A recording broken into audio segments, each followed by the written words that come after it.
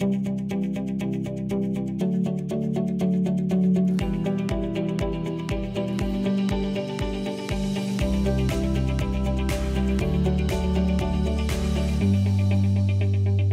you and I started our conversations first. Could I pick on you? Yeah, sure. And tell me, how long you've been at MCC, what you're studying, what has been, what's helped you succeed there, that kind of stuff. Well, I actually this fall was my last semester at MCC, so I graduated with I will be graduating with an associate's degree in human services. Congratulations! Thank you. I am pursuing to be a grief counselor, so I need a master's degree in that, and I still have a long way to go. Having the support from my kids and my wife was a big plus. When I talked to them about going back to school, I made it a family discussion, so it wasn't just my own decision, because It's not really fair. As I said earlier, I've got a 15-year-old and a 10-year-old, and they both really love spending time with me. Dad, let's play some video games. Dad, let's go outside. Let's go do this.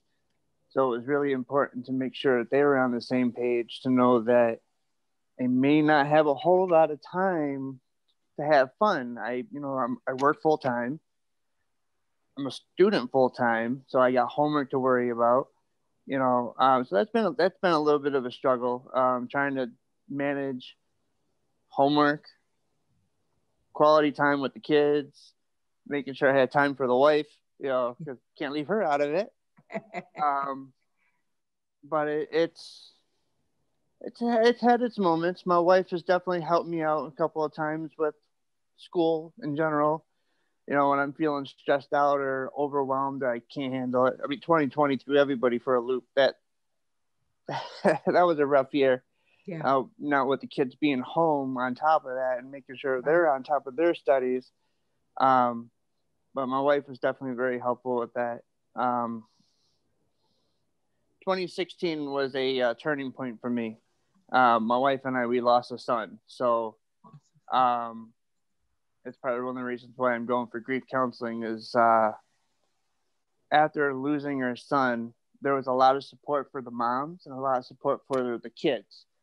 Really not a whole lot for the dads, and that was kind of an eye-opener for me. It was like, I want to change that, because even though men are supposed to be tough and, can handle it all, we still hurt.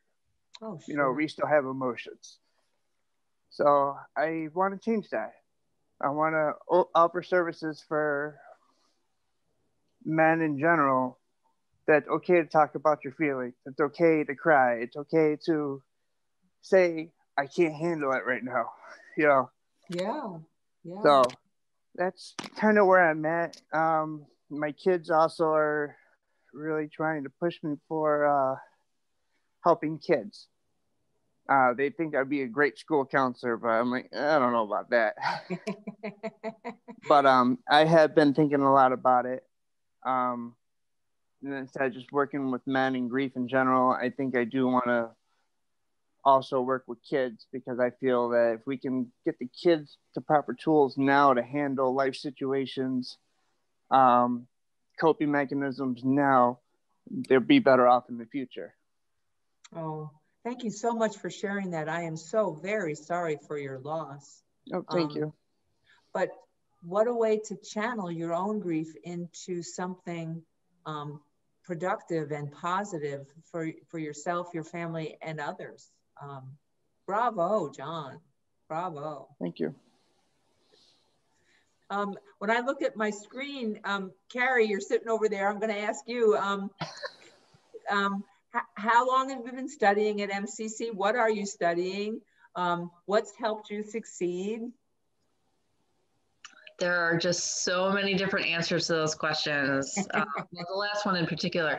Now, John, I have to say, you kind of stole my story a little bit, because I'm sorry. No, it's funny because our paths are very similar. My year was 2019. I found myself very knee deep in an abusive relationship, and I successfully got out of it. Much like yourself, John, my audience is now peers. I'm going to help victims of domestic violence through that with a MSW in trauma counseling, trauma certification. So I think, that's really funny. And, the fact that you mentioned that you lost a child and that it opened up a whole new door for you to be able to help others. I mean, that's exactly what happened. I am in complete shock and awe at how much the MCC community is supportive of student parents. It was an amazing surprise to discover that there was an entire network of people that understand what I'm going through. And not only am I a parent, but I'm an exclusively single parent. He does not see his father. His father has no interest in him. So that is like time limiting and to a degree that I had no idea would be coming up. So I'll be honest, I'm a little sad I'm graduating. There's a whole network of people that are just incredibly just holding me up and telling me that everything is going the way it's planned. Don't worry about it. The financial support that I've gotten from the school is absolutely amazing. They recognize my situation. I had no idea there was such a gem in the community. Did I answer any of your questions? I don't care. I love what you have to say. No, I mean, I'm a little surprised that I was selected to talk on this call with you, and I'm honored to meet you, by the way. Because of this incredible support system. Like you will hold me accountable for anything that I do. And you will say, no, that is not how parents are on campus. We're going to fix this and we're going to make it better. I just, it's pretty amazing. This should not amaze you that you were invited to this. Carrie attended our student parent meetings, and her story and her honesty and her contributions were so incredible that as a group, the people who led those meetings invited her to be part of the college-wide resource committee. Tell me about your son. How old is he? He just turned 9 in December, right after Christmas. He is, I don't know. I have no words. I don't know. I'm not sure where I would be without him. Mm-hmm. Honestly, like who's rescuing who here, Like it's a blessing. My hunch is he feels the same about you.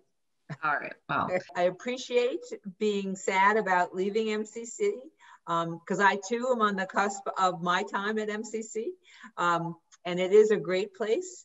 But if there's anything that I've learned, it's that once a member of the MCC family, you are always a member of the MCC family. Your faculty, your staff that you've worked with, the support, will love to see you again and will love to hear what's going on. As you said, as life continues to happen, they love that. So know that you may go on to 1 or 2 other institutions and 1 or 2 other degrees, but you are always part of the MCC family and we count on you coming back. But Emily, we're going to ask you to unmute and share a little bit about, how long you've been at MCC, what you're studying, where you're thinking of going. Tell us about your child or children. So I have 2 daughters. Riley is 11 and Lyndon is just turned 9. I actually graduated from MCC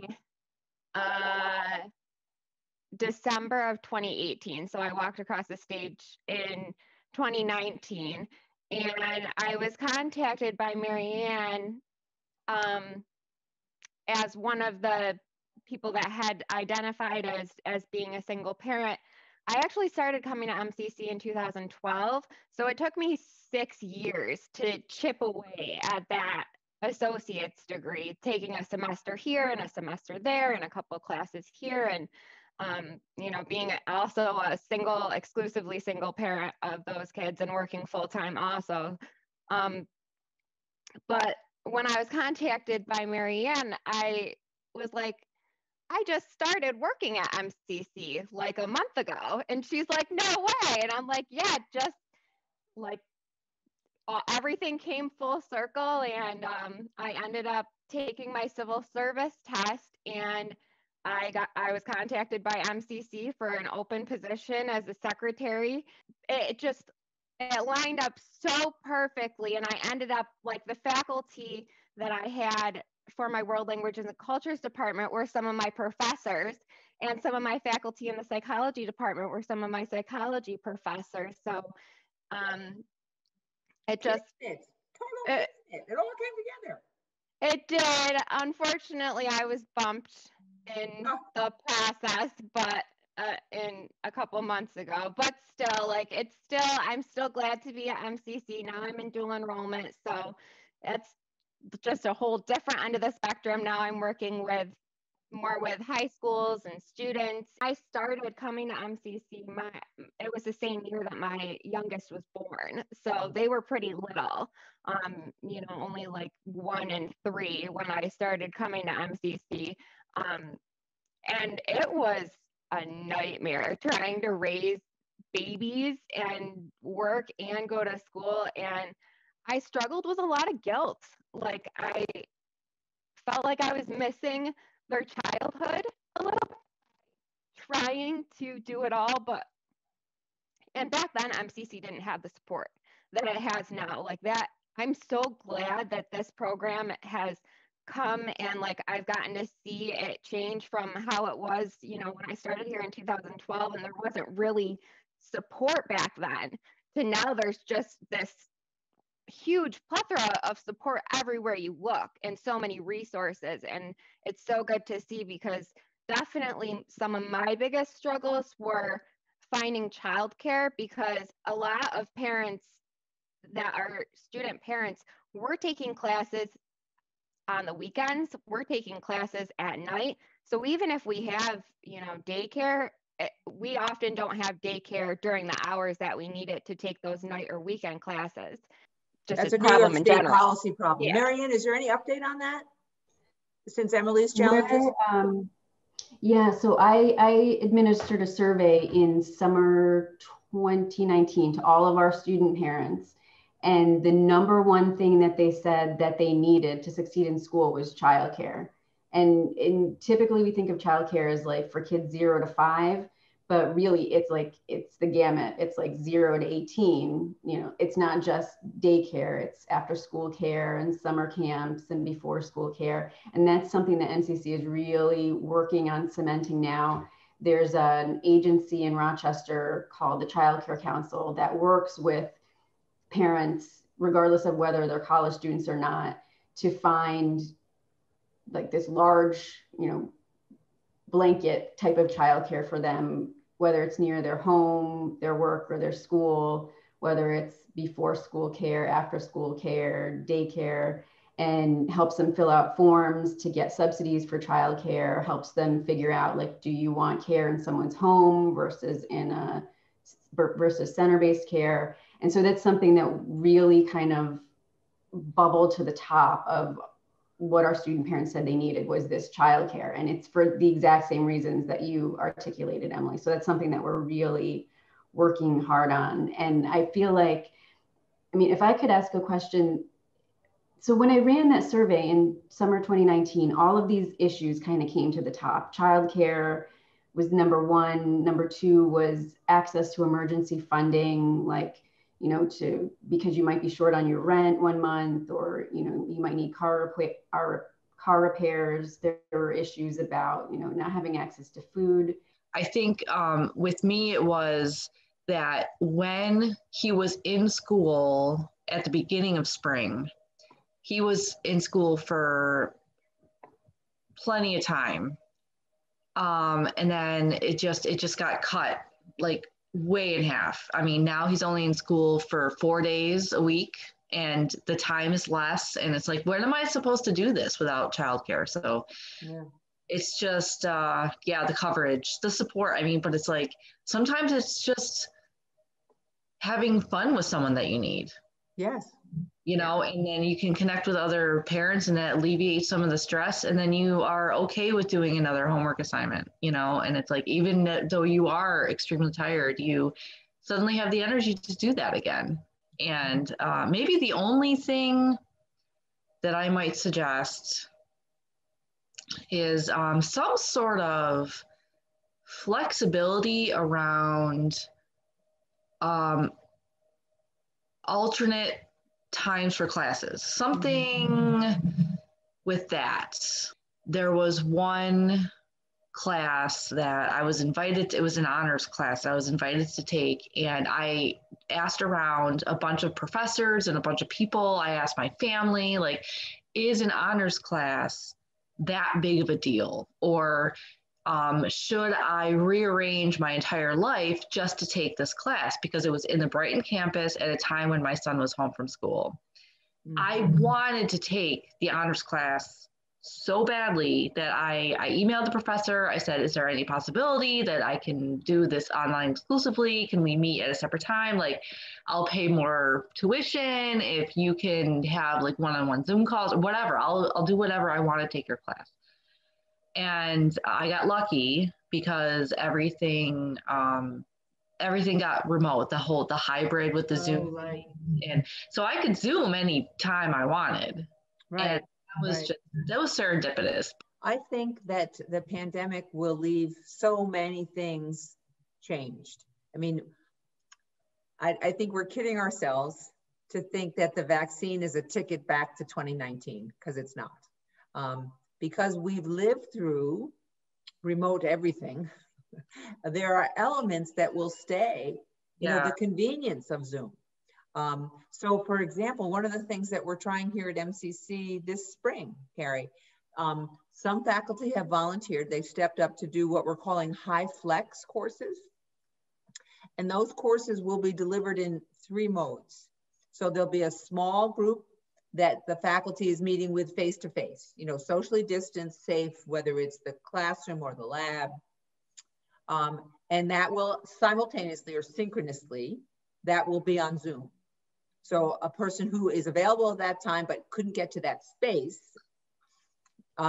could watch it on Zoom. And just as this Zoom call is being recorded, that Zoom lecture or Zoom class is going to be recorded. So there are 3 ways that a student could actively participate in the class.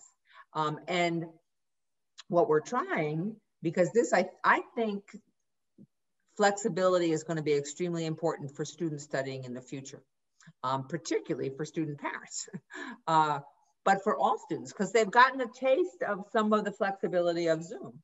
And there are pieces of that that can work really well.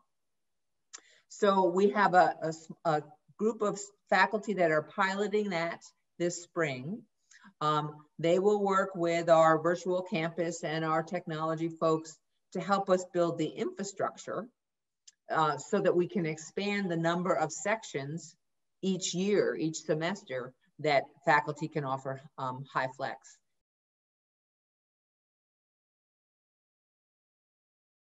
First of all, it's never too late to start. I didn't think I was ever going to go to college. I dropped out of high school and got my GED at 17, and then I was pregnant at 19. So I didn't think I was going to go to college. So it's never too late to start. And also it's never too late to finish. You know, I didn't think I was, you know, I got so far, but I didn't think I was actually going to get a degree. And really, I only needed 1 more semester to actually close out that degree. And I don't know if I'm really supposed to say this, but if you're a single parent and you're struggling, a lot of times they'll pay you to go to school. Like the financial aid and stuff that you get, you know, when I was going to school, it covered all my books, all my tuition, plus there was some that I got refunded back just to use for daycare or, you know, for whatever I needed. And that was a huge help to me, and it motivated me to stay at school. And Carrie, I was one of those students on financial aid. So you might as well save yourself some money and go to a community college and get those same credits for less money. And you have an amazing support system as a parent. So, and you're not going to get that anywhere else. I would tell them to go for it. I didn't think in a million years that I'd be going to college, going for a completely different degree. You know, I'm a construction worker. I never thought I'd be wanted to go be in an office and talk to people. Um, I would say the biggest thing would be find out where your support system is at home.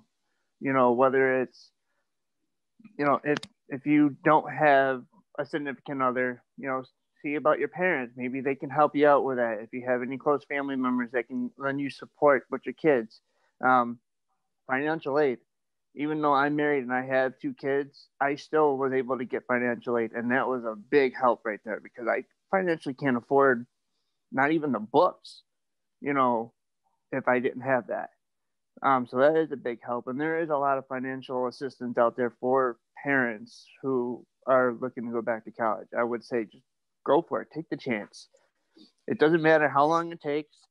You know, you're never too old. I mean, it was amazing to be able to show my kids that, yeah, I'm 35 years old and I'm a college student. Like, if I can do it, you can do it. Like, if you really want to go for it.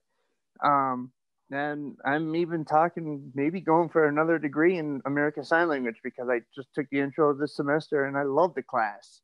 I loved it. Oh, I'm thrilled to hear that. I'm thrilled to hear that. And John, what great advice. Go for it. Go for it. Absolutely. All right. And Carrie, what are your thoughts? Yes, go for it. It's going to suck at times. Just saying it like it is.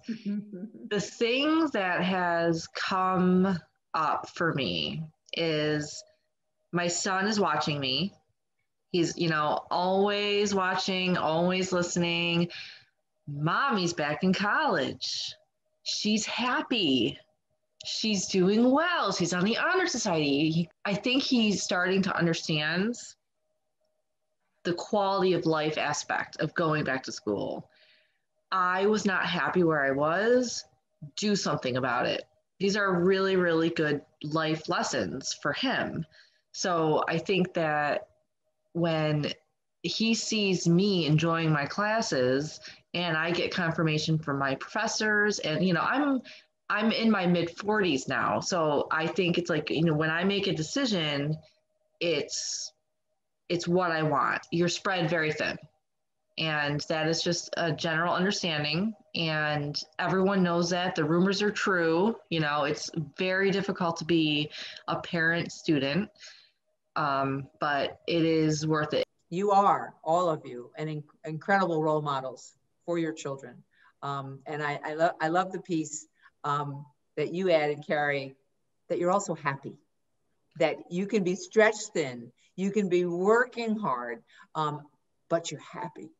After 22 straight years of education full time, the one takeaway, the one thing I remember most from grad school was that the research shows that the biggest predictor of kids' happiness is their mom's happiness. And seriously. So when the mom is happy, the kids are happy. And what you said is just confirms that. And Emily, in your early part of this conversation, you talked about some feelings of guilt. You can let those go, right? The research says you can let those go because if what you're doing is making you happy, your kids are happy. And that would be my advice, is to give yourself some slack and don't let yourself feel guilty. I felt guilty, but it wasn't justified. I was making a better life for my kids. Don't let yourself feel that way. Your kids are going to be fine if they have to watch Netflix for a little bit so you can study. Like, just give yourself some slack. Thank you so very much for sharing your time, more importantly, your stories. As I said, I am humbled to hear what student parents do in order to succeed, and all of you are doing that. So thank you for choosing MCC. Thank you for your time today. Marianne, any thought you want to have in closing? I'll just echo what President Douglas said. Thank you so much for your time and your stories and your commitment.